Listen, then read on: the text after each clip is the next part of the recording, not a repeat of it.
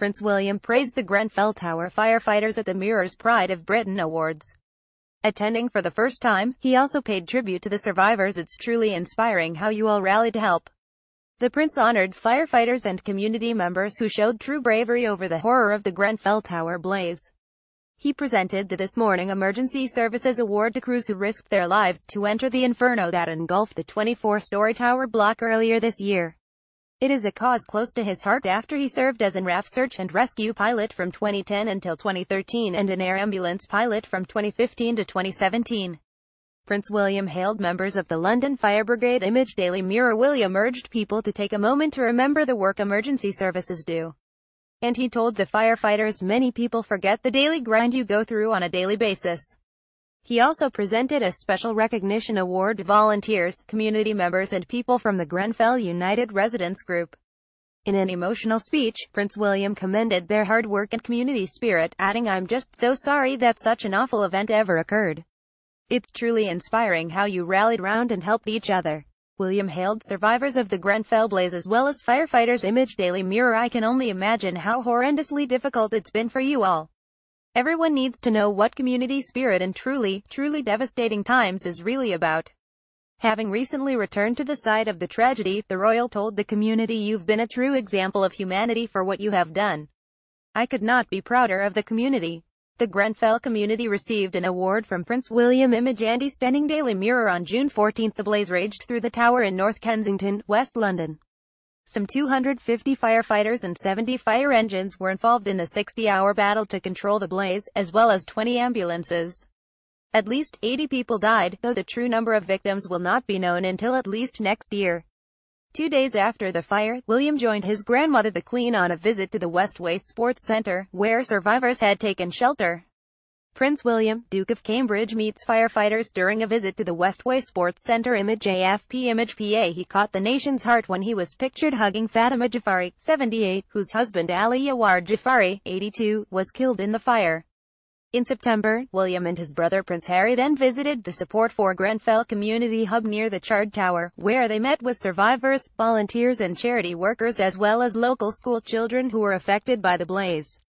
Prince William praised the Grenfell community's spirit. Image Daily Mirror. And they recently visited the Al-Manar Muslim Cultural Heritage Centre in Westbourne Park, one of the organizations overseeing the first relief effort for Grenfell survivors.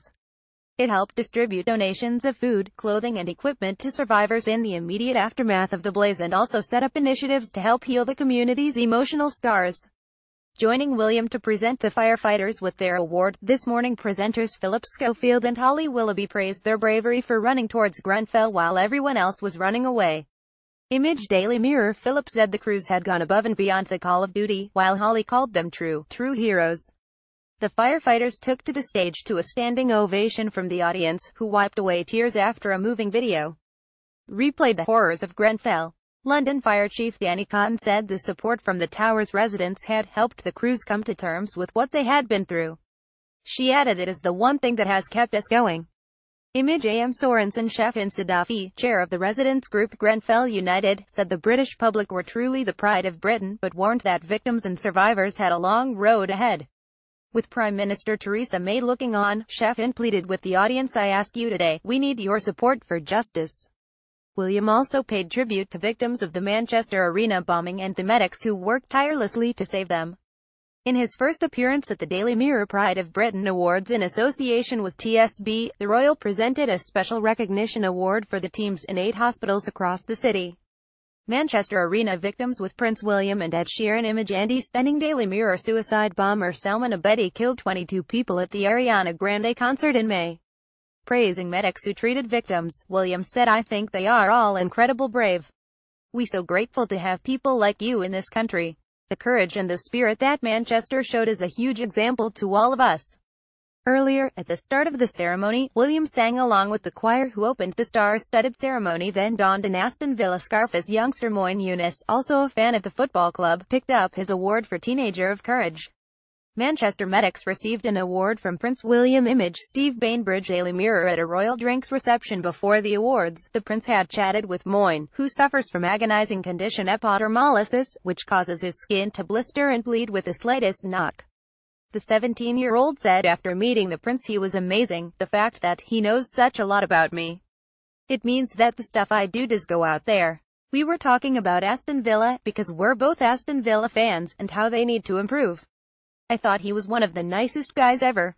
Moyne added, he looks like a very quiet guy, but when you get to meet him he's just one of the nicest guys you will ever meet, honestly. Him coming here tonight is going to keep me going.